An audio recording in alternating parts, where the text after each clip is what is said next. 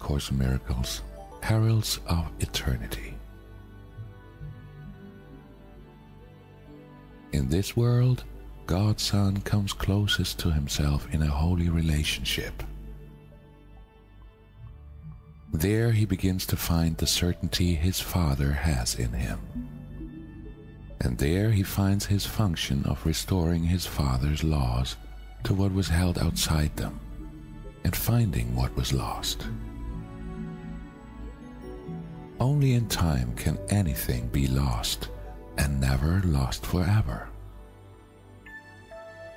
So do the parts of God's Son gradually join in time, and with each joining is the end of time brought nearer. Each miracle of joining is a mighty herald of eternity. No one who has a single purpose, unified and sure, can be afraid. No one who shares his purpose with him cannot be one with him.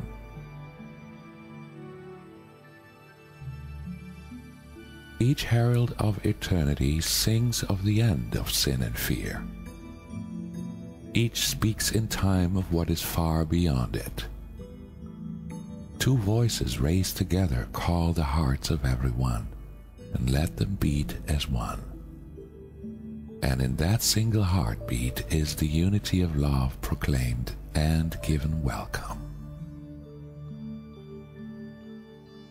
Peace to your holy relationship, which has the power to hold the unity of the Son of God together. You give to one another for everyone, and in your gift is everyone made glad.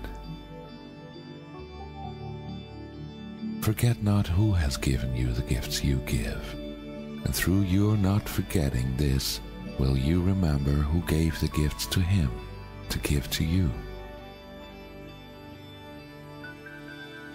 It is impossible to overestimate your brother's value. Only the ego does this, but all it means is that it wants the other for itself, and therefore values him too little. What is inestimable clearly cannot be evaluated. Do you recognize the fear that rises from the meaningless attempt to judge what lies so far beyond your judgment you cannot even see it? Judge not what is invisible to you, or you will never see it, but wait in patience for its coming. It will be given you to see your brother's worth when all you want for him is peace. And what you want for him you will receive. How can you estimate the worth of him who offers peace to you? What would you want except his offering? His worth has been established by his Father, and you will recognize it as you receive his Father's gift through him. What is in him will shine so brightly in your grateful vision that you will merely love him and be glad. You will not think to judge him, for who would see the face of Christ and yet insist that judgment still has meaning? For this insistence is of those who do not see. Vision or judgment is your choice, but never both of these.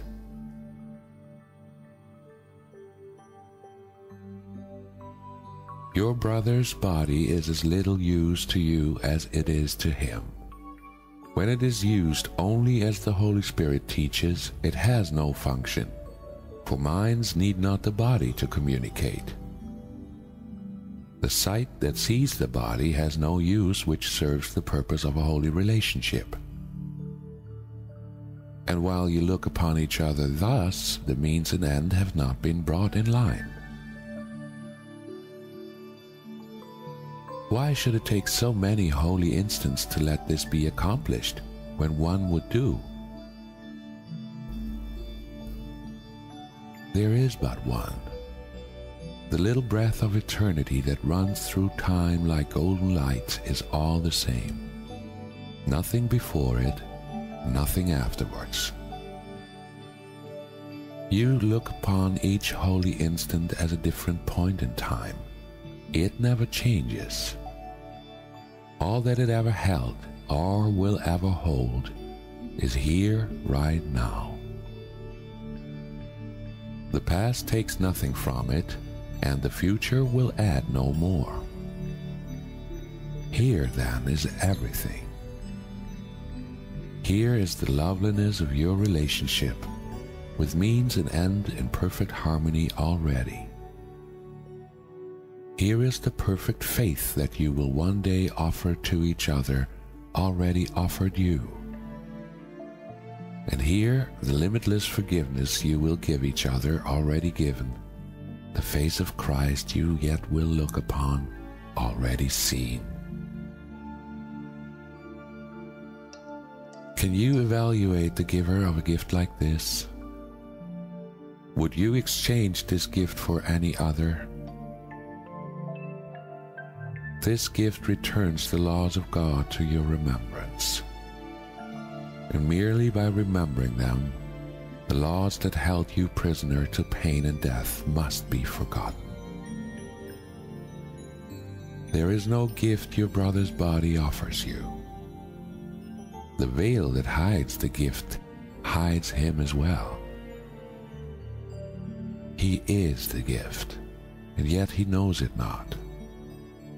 No more do you, and yet have faith that he who sees the gift in both of you will offer and receive it for you both. And through his vision you will see it, and through his understanding recognize it and love it as your own. Be comforted and feel the Holy Spirit watching over you in love and perfect confidence in what he sees.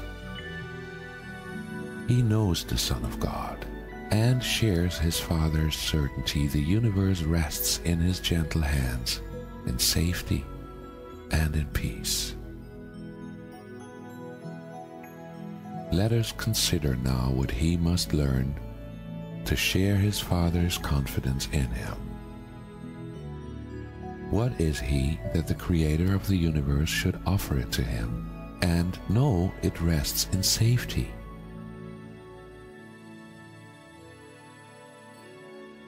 He looks upon himself not as his Father knows him, and yet it is impossible the confidence of God should be misplaced.